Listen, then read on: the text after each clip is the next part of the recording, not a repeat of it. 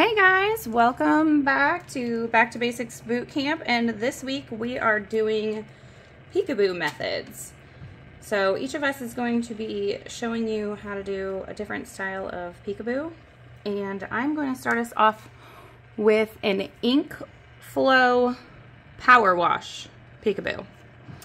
That was a mouthful. So I have already prepped this tumbler, and I just put about 15 milliliters of wet epoxy on this, and we are going to ink it. So we're gonna do just a basic ink flow. I have all of my colors lined up, and then we're just gonna do like a lake vibe, like summer vibe type ombre. And I have all my colors from Marabu. I have Lagoon for my blue. I have neon violet for my purple, sunshine yellow, tangerine, and then I wasn't sure what I wanted to do for pink, so I have the neon pink and magenta here, and I'm kind of just gonna decide in the moment, or maybe do both.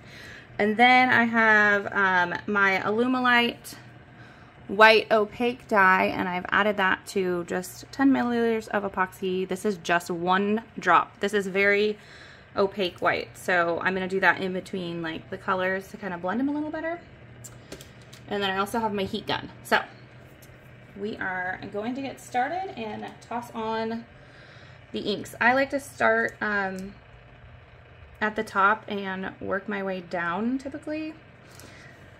But I think that I'm going to do the opposite today because I don't know which pink I like for this vibe. So I'm going to start at the bottom instead so that I can like visualize what's going to look best. Like once every other color is on there, then I'm going to have a better idea of what I want. So, and you don't want to forget the bottom, get some drops on the bottom. So I've got that, I've got the purple.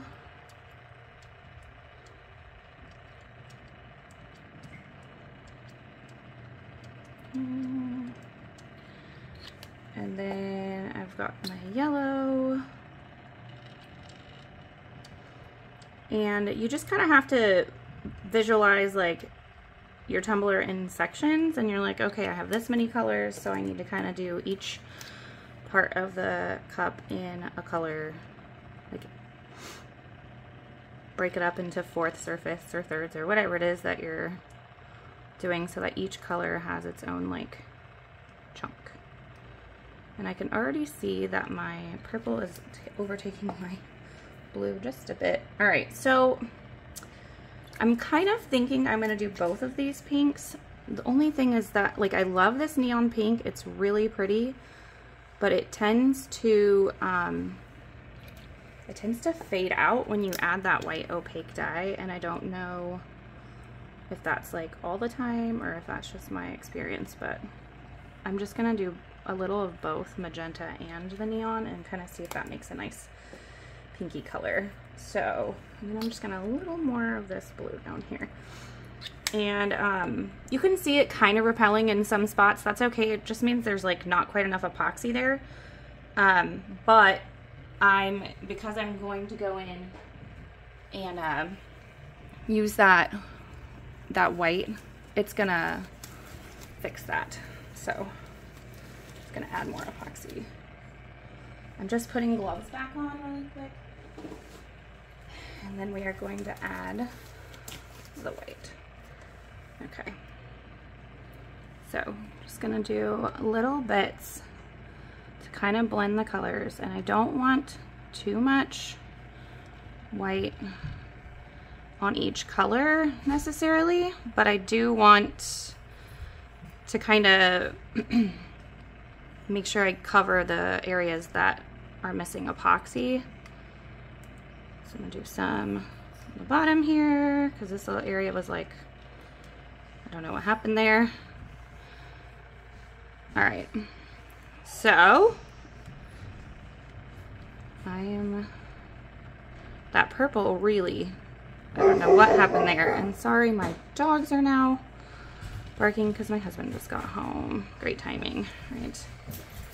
So, all right, we're gonna go in with the heat gun now. And we are just gonna try and get all of these colors moving.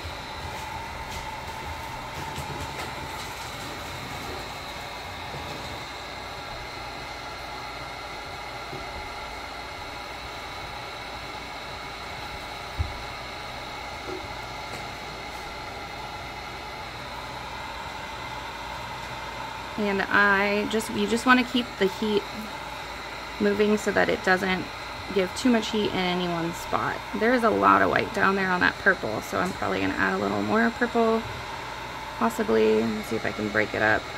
I just made it kind of light. But same with this right here. Okay, I just had to take you off camera for a minute because the heat gun is loud, but this is where we're at right now. I did add a little more purple down here, played with it because it was losing some color. But if you see, like right here, I feel like there's some white coming up. You can just hit it with the heat if you feel like there's too much ink or something.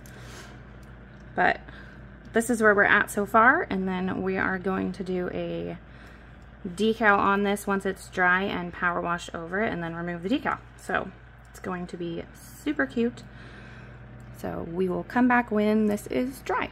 All right, we are ready to do the next step of our power wash peekaboo. So I laid this Lake Life decal on with some 631 vinyl. And then I have that outline as well. I got this file from Shanta's workshop, and I will link it below. But it's nice because it comes with the outline, so I didn't have to like think about it. I have my Dawn Power Wash. This is the free and clear one. It has the worst, or the lesser of the worst smells. I really hate the way this one smells. Any of them, all of them. But the and then I have white Rust-Oleum.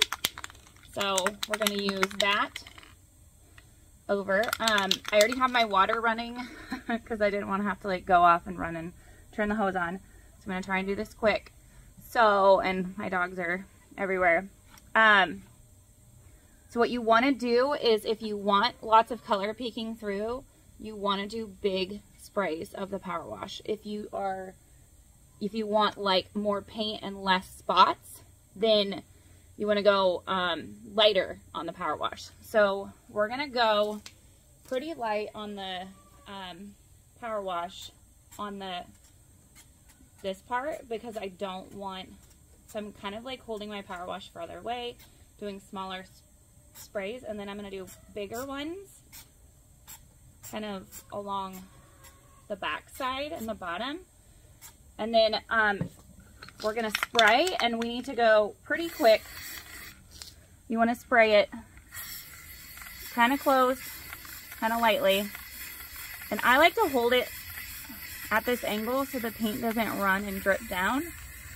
And then you're going to quickly grab your water. And you can use a bucket too. I know some people do that. But I just typically just run my hose along it.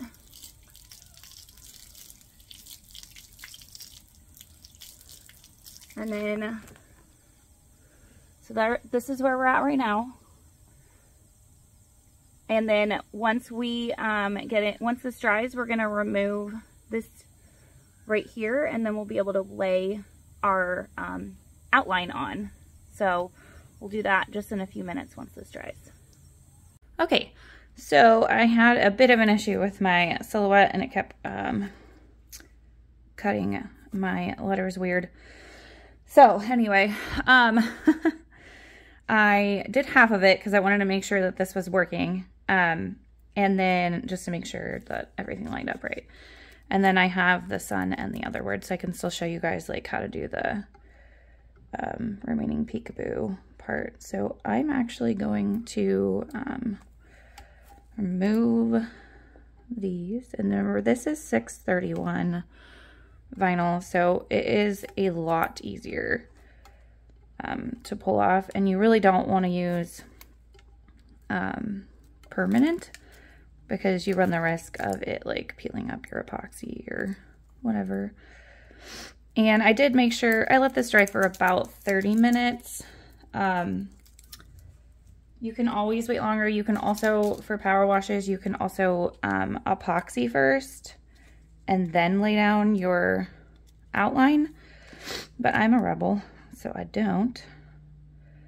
But I've also like rarely had issues with it pulling up my paint.